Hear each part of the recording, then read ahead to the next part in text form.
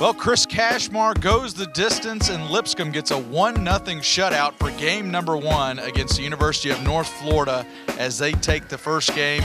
Justin Seaman now joined by Lipscomb head coach Jeff Forehand. And coach, that was just a great baseball game between two really good teams. Chris Cashmar was great tonight, but I thought defensively, outside of that 6th inning, and even the 6th inning, you guys still made some plays. I thought defensively your team was excellent tonight. You know, absolutely. And we talk about the catch that Tev made over here to end the inning, and then Vaughn enters the game in the 8th and makes the first out of the 8th, going up against the wall out here.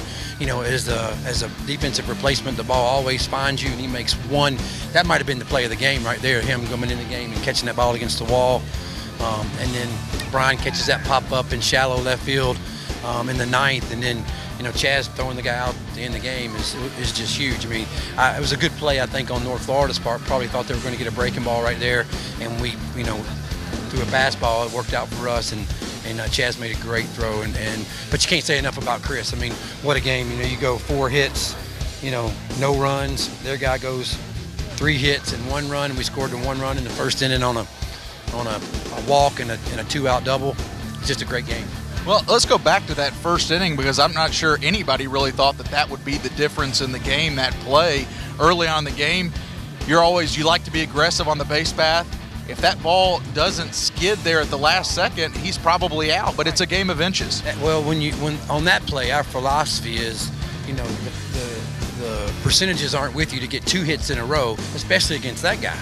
You know, so in that situation, we're trying to score from first and force them to make a play. And, you know, a lot of times fans and probably have been on me before about why in the world is he running that guy in there? Well, that's the plan. You force them to make a play because runs were going to be hard to come by tonight on both sides. And, you know, tonight it just ended up working out, you know, that they didn't handle the ball at the plate and Cade was safe. And, you know, you're right.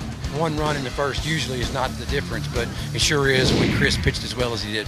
Well, if this is any indication of how this series is going to go, it's going to be a tight series throughout, 2 even teams, and this is a big series for you guys just because of where the standings are at.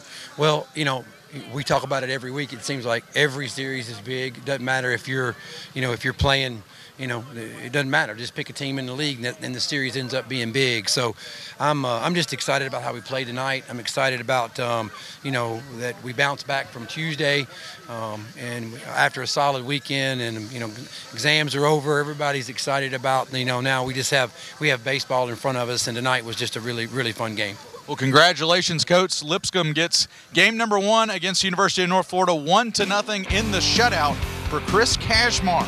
Big day tomorrow for Lipscomb, as it'll be senior day here at Ken Dugan Field. First pitch will be scheduled for 6:30 Central Time, but come on out a little early, 6 o'clock. They'll have the senior day festivities. The seniors will have graduated just before that. And also, make sure and stay tuned to LipscombSports.com and also Lipscomb Baseball's Twitter page as well, because weather could be in the forecast for tomorrow. So if we have a change in the time, make sure you're up to date on that.